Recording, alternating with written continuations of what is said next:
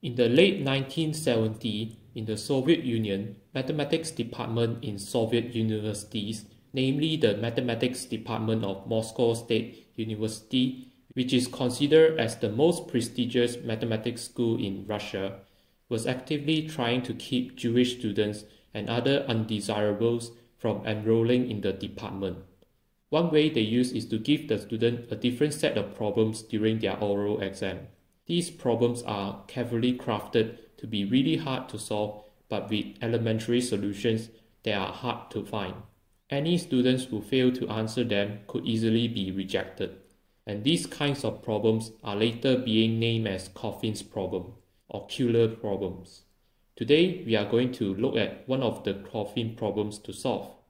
Consider a sequence of real numbers a1, a2 up to an, where these numbers form an arithmetic progression with a common difference d. Find a closed form of the sum from I equals to 1 to n minus 1 of 1 over cosine of ai times by cosine of ai plus 1. Can you figure it out? At first sight, this really seems impossible to solve, but this can be actually solved by using some common summation techniques, and one of them is by using telescoping sum method. The main idea in this solution is to try and express the summand as a difference of two consecutive terms from a sequence, say bi plus 1 minus bi, so that if you can add up everything, all the terms in the middle will be cancelled out and we are subtracting each term once and adding an identical terms, leaving us with just bn minus b1. So the question now is, how do we determine what the sequence bi is?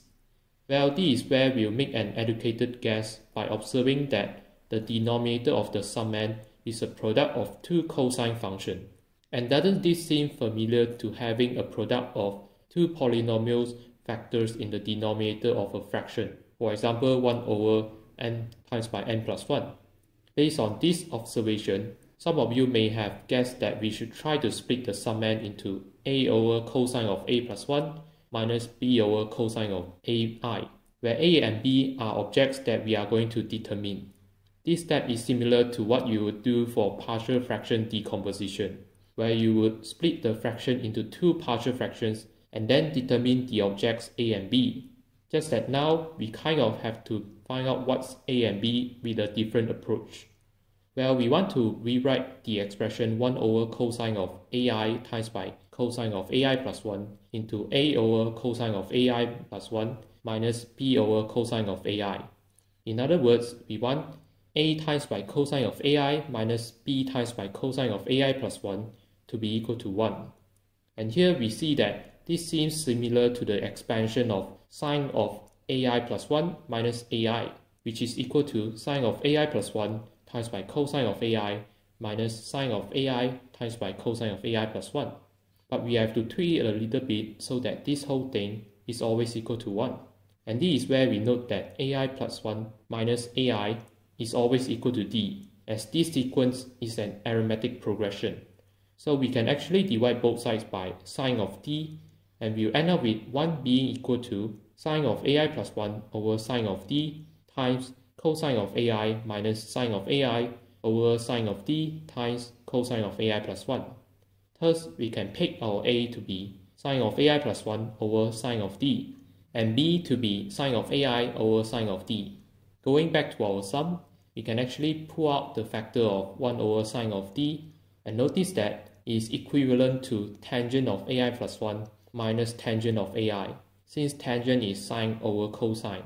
And look, now we just have a telescoping sum, which we know that when we were to write out all the terms, many terms will cancel off, and eventually we are just left with 1 over sine of d times tangent of an minus tangent of a1, which is the same thing as tangent of a1 plus n minus 1d minus tangent of a1 over sine of d.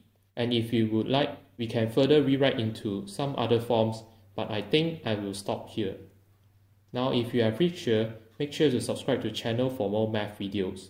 Click on the video on the screen now to solve more Coffin problems, and I'll see you on that video.